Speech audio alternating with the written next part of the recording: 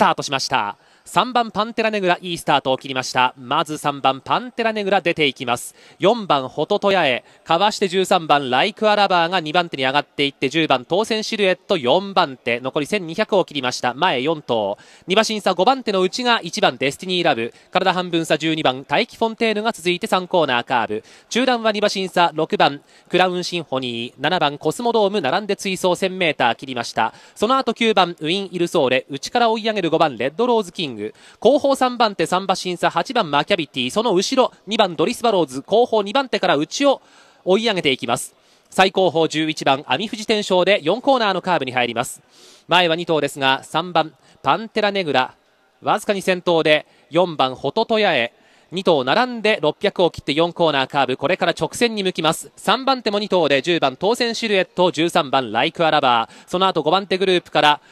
7番のコスモドームが追い上げてきました。残り400、坂を登ってきます。3番パンテラネグラ、4番ホトトヤへ依然2頭並んで、その後10番当選シルエットが3番手から前2頭に並んできて、さあ今度はホトトヤへ当選シルエット、当選シルエットが先頭に変わって200を切りました。3番手に1番デスティニーラブが追い上げていて、あとは4番手は横に一線広がっています。10番当選シルエット先頭、繰り下がる4番ホトトヤへ接近する1番デスティニーラブ、当選シルエットか五輪、